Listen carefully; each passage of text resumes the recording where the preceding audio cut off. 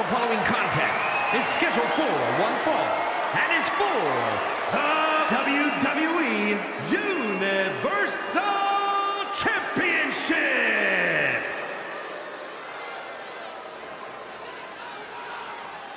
The age of Alexander continues.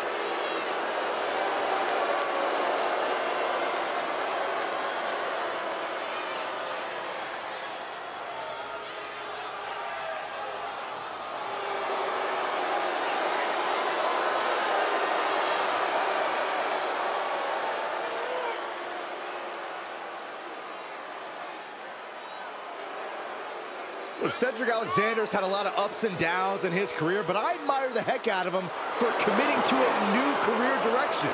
Now, Alexander's held the Cruiserweight title, tag team titles, but tonight, Cedric looks for even more success.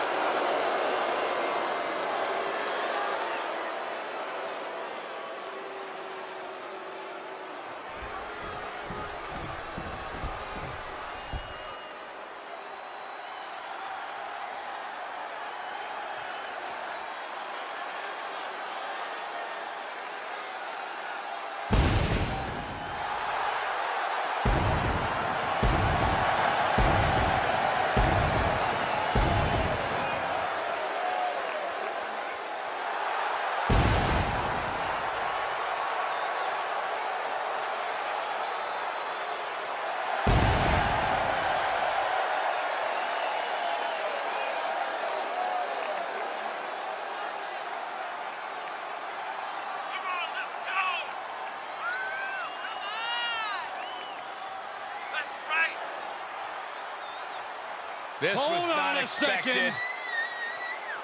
Uh-oh, no! What a malicious attack. This is about getting the edge, not making friends, Saxton. Able to get the advantage here. Action has made it back to the ring, and we can officially start this match. Oh, man. Yeah, the refs got their hands full in this one. Oh, hard impact in the corner. Knee strike.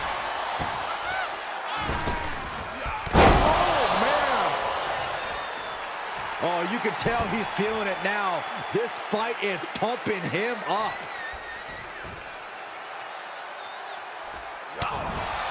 We know that Cedric Alexander isn't the biggest superstar in the WWE, but we also know that doesn't get him down. How is he going to approach this match tonight, Corey?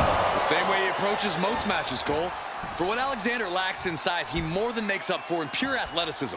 Compound that with shoulders down, championship on the line. Kick out at 2. That may have been a slow count. I am surprised the count went that far. And it's Cedric Alexander sent flying. Through the air, and connects. You want to talk about putting it all on the line. Always an extra risk when you dive ringside. Brought back into the ring from the floor now. Ooh.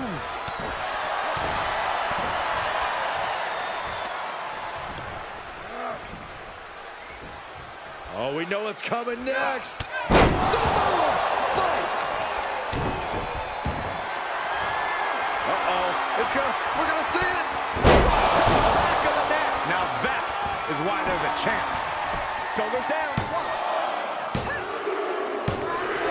And the champ retains. Now's a good time to look at some of the highlights from that last matchup.